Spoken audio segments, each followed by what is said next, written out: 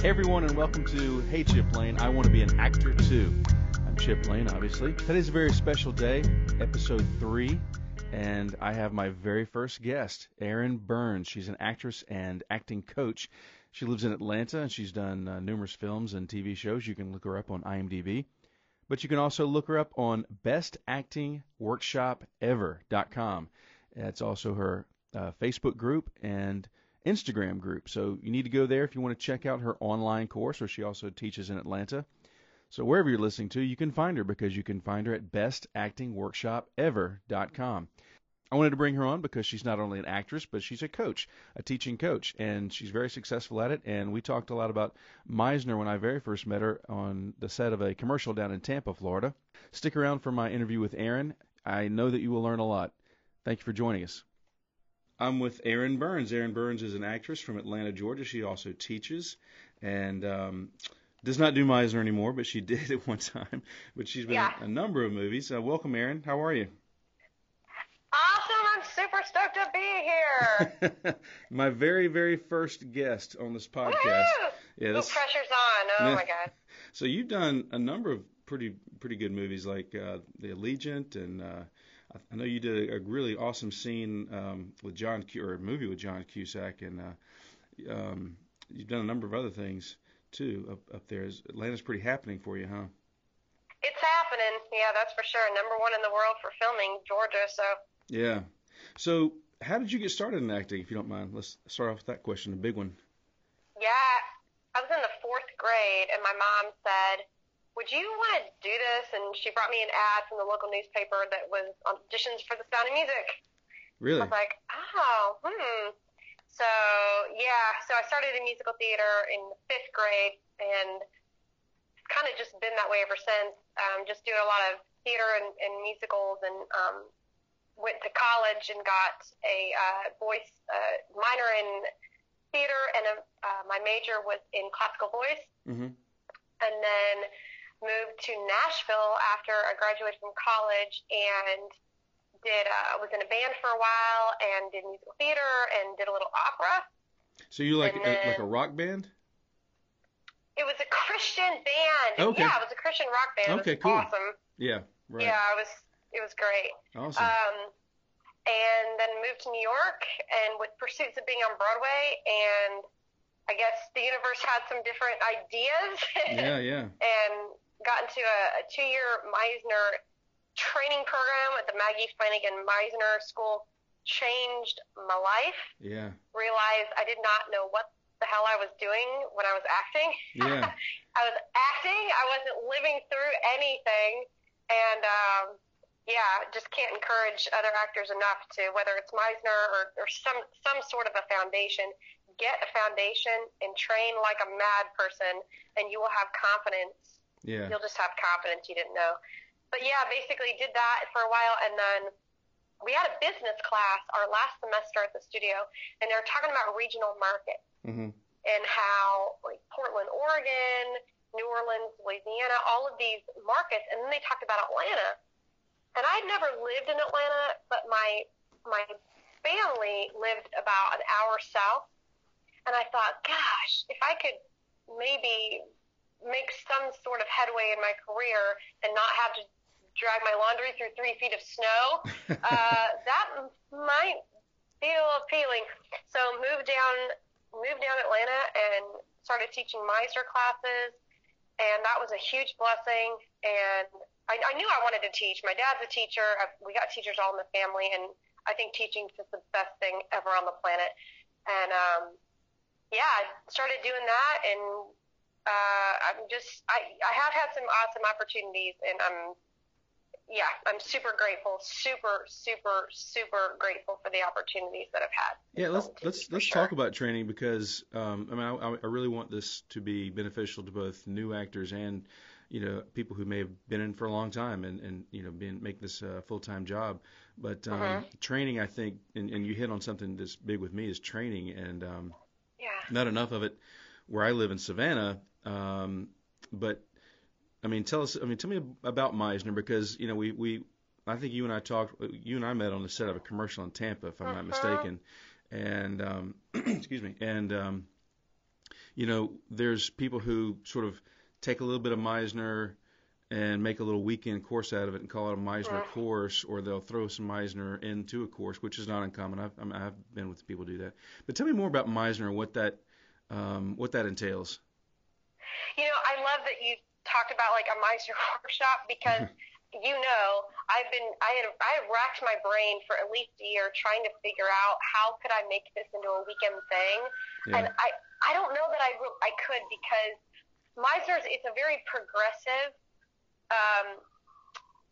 type of training. So what Sanford Meisner did diagnostically through these exercises that he created is he got the actor back to the very, very, very beginning, where you have a clean slate, you're not thinking, and you start with this weird exercise called the repetition exercise. And it seems like if you've never seen it done and you're watching, it's like, this is so simple, this is so mundane, like what is this? And it's truly about getting you not to think, because there's no lines.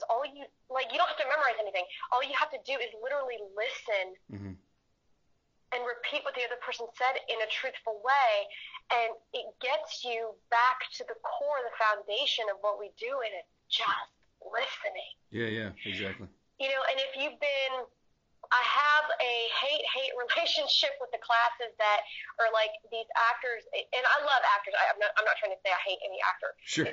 What I'm trying to say is that if the first thing you ever do as an actor is you're thrown into a class and given a script, then what you're being told from the first day of your training is that memorizing someone else's lines is that you've been given is all we do as actors.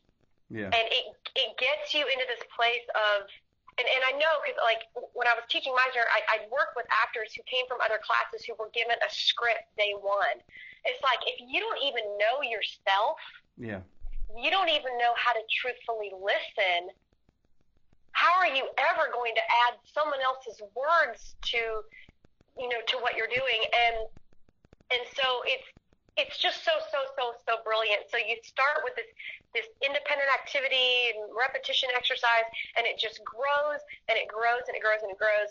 But one of the best parts about it is when you start to get into this independent activity exercise, what Meisner's trying to do is to get you back to understanding the different human temperaments that we have, because we grew up in a society that says, okay, don't have your full reaction. Yeah. Okay, stifle your emotions. Let's go to therapy and let's talk about it, but let's not express it in real life, right? Right. And there are reasons for that, right? If you express your murderous rage, you may end up in prison. Like if you express, you're crazy, you may end up in an institution. Like, I get that, but when it comes to acting, you've got to have your full, truthful response. And so he ends up having you work on being able to produce triumphant joy, murderous rage, terror, and devastation quickly and truthfully. Yeah. Now, it's not sadness. It's devastation. Big difference, right? And why is that? Well, because when you turn on TV or turn on a movie, if you're just watching people be sad, that's not entertaining, right? Yeah, but when you're watching someone go through these extreme emotions in these extreme circumstances, it becomes entertainment. Yeah. No, I totally agree. And I have not personally taken a Meisner, 6-week workshop or 6-month workshop or whatever. But, lots of other stuff I've taken has, had a little bit of Meisner in there.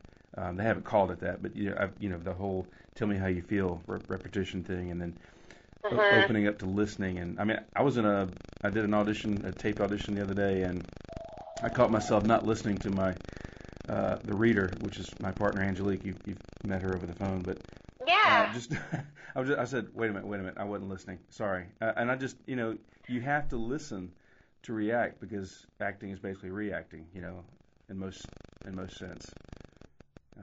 But I love that you're like, I love a humble actor that can just go, oh crap. Yeah. Yeah, totally. That was I was totally acting. I was not listening. Like, that's so great that, to get to a point where you can go, oh yeah, I know what the difference feels in my body when I'm listening and when I'm not listening. Yeah. That's something, frankly. I think that's great. Yeah. So, some of your influences. Tell me about some of the influences you have as getting into acting, and maybe when you, as you became more working more, maybe you had other influences and they changed, and you started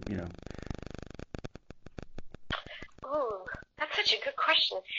Well, when I was a kiddo, I think it was like Julie Andrews, Bernadette Peters, and Kristen Chenoweth, and all the Broadway folks, because that's really where my passion was. But as I've gotten cast in things in film and TV, I find that I either play the the hardcore. I'm a small person in real life, but I can get real feisty, real fast, and so those are kind of the roles that I've seen that I play. Yeah, it's either like the real sweet girl next door, or like the sweet girl next door that turns into a crazy psycho, like hardcore chick. Yeah, and that kind of tends to run, in the character type acting thing, as opposed to like the straight leading lady, or leading dude. And if I could name like my 4 or 5 like top actresses that I see as these actresses that just kind of mold themselves into these different like supporting roles and character work, like Toni Collette. Yeah. She's one of my favorites. I think what she did in the United States of Terra I have no words. Like, she was so amazing. I have to see that. I haven't seen that yet. Oh, yeah. She played like 5 or 6 different, she had multiple personality disorder. Okay. So every episode she would literally be playing a totally different character. It was so amazing. Julia Louis-Dreyfus. Yeah. Is one. Melissa Leo is another. Mm-hmm. Gosh, I could probably name so many actresses, but those are a few that come to mind that they can just kind of do anything. I think Julie Louis-Dreyfus is one of those underrated who can flip a dime, and be crazy, but then also be super duper funny, Yes. Oh my gosh. All the way back to Saturday Night Live, I've liked her. Yes. Yeah. So, I know that when I saw your demo reel a while back, I know you had this awesome scene with Samuel L. Jackson and John Cusack. What was that like? Yeah, so that was a wild thing. That was my first big thing out of the gate. It was a supporting lead with Sam Jackson and John Cusack in a Stephen King movie called Cell. Right. And the whole way it even happened, the story goes that I never auditioned for this casting director. They lost my tape. They sent some girls to producers, and the producer said, no, let's start the search over.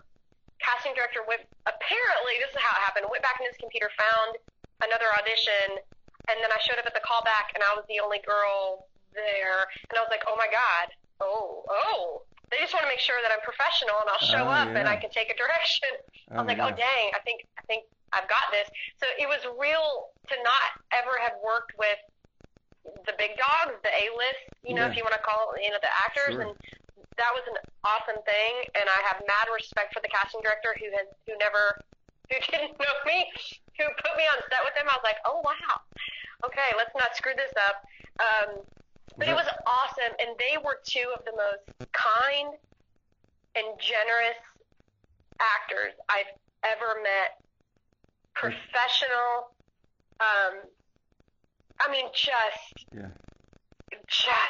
Just an absolute dream. The movie itself is that's part of my story now, my teaching story, and I try to help actors not get so wrapped up in one big film because. Sure. I ended up getting a publicist for that. I thought, this is going to skyrocket. This is going to blow my career up. It was Stephen King, for God's sake. Yeah. You've heard of him, right? Yeah. And he's written a couple long story books. short, right? He's written a couple books, and so, long story short, I put all these eggs in this basket. I thought, I'm going to get all the horror movie Comic-Cons. This is going to blow up. I'm going to be like the horror movie girl. and they had some issues with their distributors, and they kind of hopped around to different distribution channels. And then once it did come out, it only came to a few actual theaters. And then it actually went straight to DVR, and before it went to theaters, it was a weird release. No one had hardly heard of the movie. My publicist couldn't get me crap because she was having to explain to people what this movie even was, and it devastated me. Devastated me. And so I just hope that's like I still have the footage. It was an amazing experience, but if you're an actor and you're thinking this one big break is going to, and that can happen. Yeah. And we see it happen sometimes. But for the most part, you have no control over anything the second you leave that set, and you've got to learn to let it go. Yeah. And this is a business. The show business is a business. And there's so much business techniques and business acumens and aspects that go into not just acting, but you were obviously wanting to take care of your career, and you hired the publicist and all that. But this, other stuff happens behind the scenes, and the movie doesn't do what you think it's going to do. So yeah, that's a crazy story. One that I'm very appreciative that you shared with our audience. I cast a feature film back in 2012 or 13. It still hasn't even seen the light of day. The executive producers got into a lawsuit, and it was directed by Joel David Moore from Avatar and Dodgeball, and Danny Glover was in it, and oh gosh. Anyway, bunch of stars. One guy was on that '70s show. Anyway, and it still has not been out. It's on the shelf somewhere. So. Gosh. That's sad. Yeah.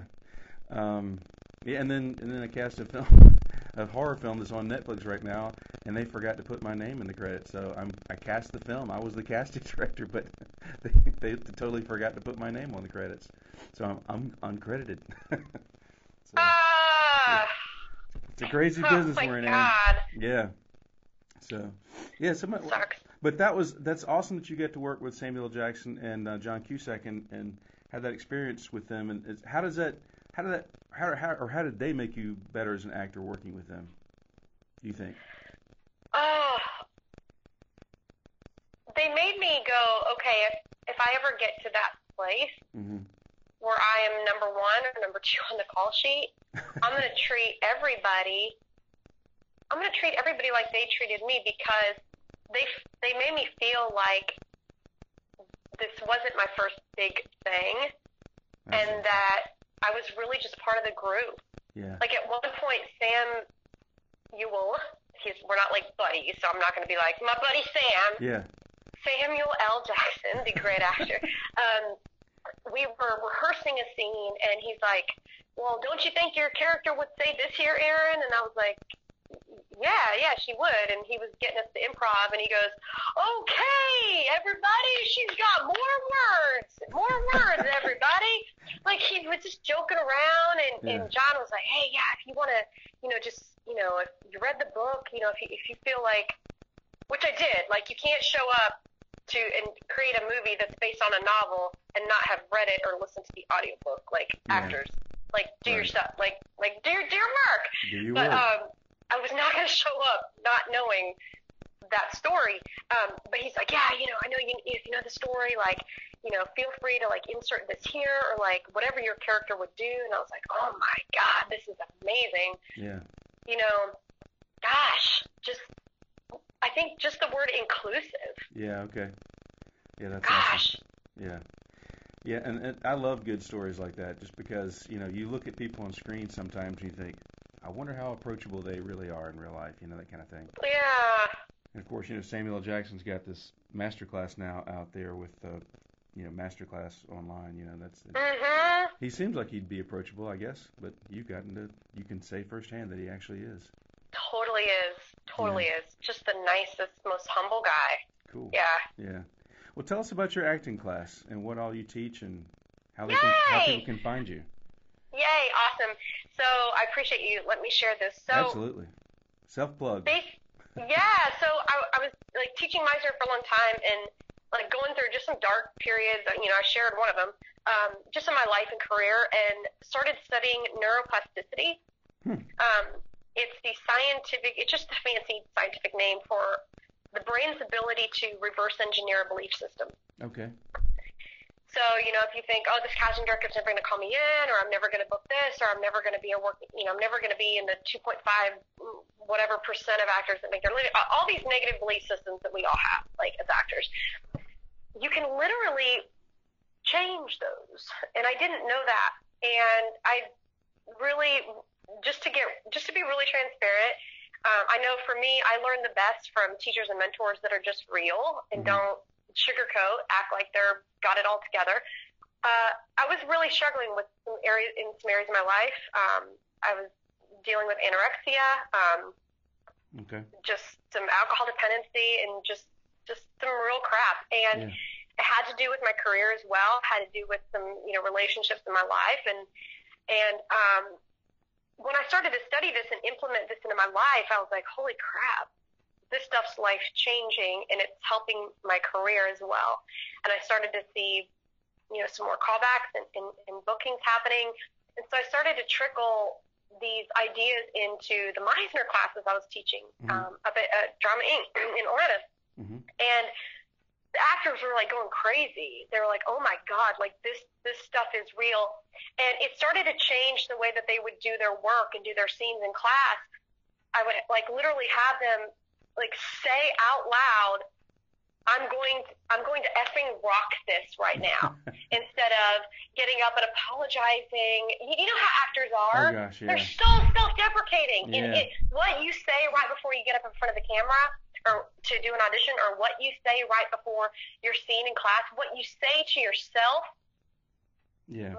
for the most part, will determine what the outcome is. Right. And just started doing more study into the power of the words that we speak, the thoughts that we think. I didn't grow up in this world and having control over our thoughts. This was kind of a newer concept to me. And so anyway, I found that ultimately actor curriculum, there were holes in actor curriculum. And as much as I loved to teach the Meisner, I do, and I love it so much, but I felt like I might be able to offer something different and what actors truly need for longevity in their career. And so I left that program to my friend Dustin Lewis up at Drama Inc. In Atlanta. So it's a great place to study Meisner, and it's the same curriculum that I used to teach too. And so, and it's traditional Meisner. There's a couple different kinds of Meisner. Anyway, so if that's what an actor needs, then go there and take that class. But what I was able to do is to create an online program. Online is great because you can do it 24/7. We actually have an app. You can just do all the courses on your phone. It's kind of crazy. That's cool. I didn't know that. It's so awesome. And we've got actors literally internationally that are a part of this workshop now. And what I've done is taken 3 areas that I believe if an actor does not master, they will not survive in the industry. And that is mindset, that is finances, and that is the self-tape audition. Yeah. Finances. Wow. Nice. Sorry, go ahead. No. I was echoing. You said finances, and that's pretty interesting that you put that in there. Yeah, I was super lucky. Do you know who Dave Ramsey is? Yeah. I got super lucky. When I moved to Nashville out of college, I ended up getting to work for him for a few years. Okay. Changed my financial life. Yeah. And I got very, very kindly, I got permission from the company to take some of the training that I had and tailor it just for actors. Oh, okay. Yeah, Yeah, actually, I heard another filmmaker on a different podcast I listen to when I work out. He paid off his film student debt in a year, and it was like over $60,000-$70,000. And he said, the guy was asking him, "How'd you do that?" He goes, "You ever heard of Dave Ramsey?" Yes. So. Changed my. I had paid off all my student loans. I ended up, when I did that 2-year Meisner program in New York, it was expensive. I was able to pay cash for it because I just understood budgeting and that it's not the B word. It's actually a really good thing. Yeah. But anyway, so I felt like when I got my financial life in order, my energy changed when I was auditioning because I was like, oh, this is a national commercial. This could change my financial life. And I was like, well, it could, but I've got control of that. I'm in an okay place with that. I don't not know where my rent's coming from next month, and so many actors live that way. Yeah. So, and obviously mindset, we talked a little bit about that, but then with self-taping, there are, and you know, you've seen them, you've sat there and watched them as a casting director. There are actors that will pay $50 to $100 per audition to go to a super fancy taping service, and that stuff adds up. Yeah. And I know actors that literally cannot afford that and are putting that on a credit card. They are paying to audition. Yep. And I'm like, we've got to get control of this. There's got to be some training out there for actors. Like, let me help you with the technical stuff. Let me show you how you can do a phenomenal audition on your frickin' iPhone.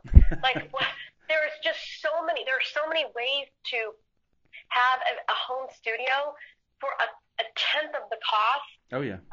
And it's things like that, and it's building a community of actors that, like, after we do a little bit of, like, technical critique, I open it up to the rest of the self-tape class and say, like, what encouraging, uplifting words do you have for Julie today? Mm-hmm. And you get feedback. That's cool. You get really kind and encouraging. I really don't allow the negativity. It's just if you have something kind and encouraging. And I think that's important, too, because I literally know agents who are saying, I'm not asking for feedback anymore. We don't have time for it. The casting directors don't have time for it. Yeah. If you're getting auditions, that's your feedback, and I'm like, oh my God, no one's getting feedback. Like we've got to stop sending our tapes into the abyss, not having a clue if it even looks good. Yeah. Let alone if the performance is good. So those are the three: mindset, money, and self-tape are the three areas that we work on in the workshop, and it's called, it's very humble, so stand by. Yeah. It's called bestactingworkshopever.com. Bestactingworkshopever.com. And on Instagram, I'm on Instagram every single day, either teaching or uplifting or sharing something to help you with your acting career. And it's every single handle is Best Acting Workshop Ever, Best Acting Workshop Ever on Instagram. Or Facebook. We have a Facebook community group. Okay. But it's really, like, I know that might sound like a silly name. One, it's easy to remember, but two, I do want it to be that for an actor. I want it to be the Best Acting Workshop Ever because it's going to teach. My whole handle is I'm going to teach you the things you're never going to learn in acting class. Yeah. Yeah. I'm actually looking that up right now on Facebook. Best Acting. It's funny you say that.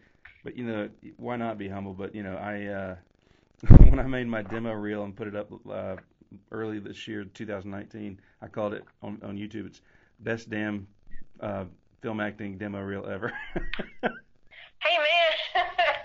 And you're probably going to get a lot more views that way, Yeah, that's why I did that. I figured, So, all right, the support group. There it is. Okay, found it. Yeah. Awesome. Yeah. And we're actually doing an Actor Life 2020 challenge in January. I'm going to challenge actors to look really deeply into their mindset, money, and in their self-tape auditions for a week. And then if you find that you want to go deeper and this is a community that you want to be a part of, then I'll invite you to join the online workshop. Sweet. Well, this will come out, and they will be able to do that then. Hopefully, if they would like to do that, they will find you at the Best Acting Workshop Ever. Woohoo! Yeah. So, do you have any quick advice you might give to a new actor who might be listening to this? Ooh, a new actor. Yeah. Yes. Have something else that you love in addition to acting. And that's going to go against what most coaches are going to tell you. My coach told me early on, you have to sacrifice everything to be a first-rate actor.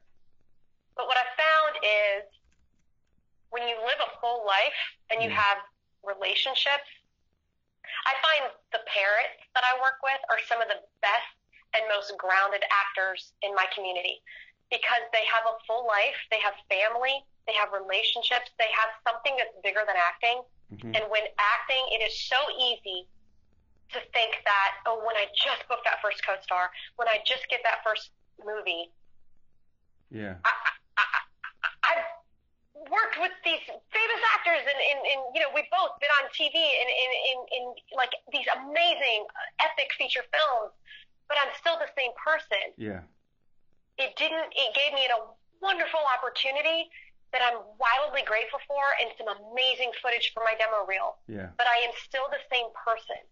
Yeah. And when you go home, you're treated so weirdly as an actor. You're like, you get your hair done for you. You get your food brought to your trailer. You're treated. It's weird. Yeah. You're treated like a king, and then you go back to your dog sitting job, or you go back to waiting tables or whatever. Like you've got to have as much joy in your everyday life as you get out of acting. And if those two things are not aligned, I believe that the core of my actor coaching being that you won't last. Mm-hmm. I agree. Yeah. And it amazes me that when you hear tales of, actors, who have made it, who are, big name stars or whatever, and they treat people, like, they're not worthy. So, yeah. I like that. And that, you know what, Erin, I think that's advice for everybody. It's like the Bible says, treat everybody like you want to be treated, Love your neighbor as yourself. Yes. Yeah. And love yourself as yourself. Yeah. That's true. So, never said that before. Yeah.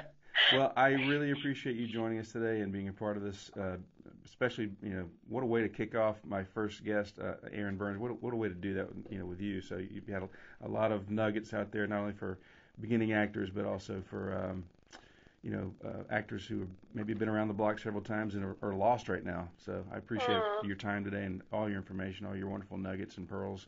Anything else you might want to share with us, or? No, I just feel really blessed to be a part of this, and I was really super honored when you reached out. I'm not gonna lie. Well, I appreciate that. Yeah, I was like, let's start this off with someone who's not only an actor but a teacher, because you have a lot to offer, and I love the fact that you have that program and the app. I didn't know about the app, and as soon as I looked up the actor support group on Facebook, I was like, oh, I'm already a member. Crap, I need to go over there more often. So there's some honesty for you. Aw, that's awesome. Well, cool. And so we can find you at... Yeah, Best Acting Workshop Ever. I want to, if you go to Instagram first, that's where you're going to get the most value, is Best Acting Workshop Ever. I'm on there every single day. Cool. All right. Thank you very much, Erin. Awesome. Thank you. All right. I want to thank Erin Burns once again for sharing all that great information on classes and acting with us. You can find Erin at Best Acting Workshop Ever online and on Facebook. You can find me on Facebook at Chip Lane, or IMDb on Chip Lane. You can find Erin Burns there too on IMDb. Go have a look see what some of the stuff she's done. Also, you can find me at firstcityfilms.com. Please find our feature film Untouched at Amazon, iTunes, free on Tubi and Vudu and other places. Thank you for joining us, everyone. Sláinte. Me, I know who I am.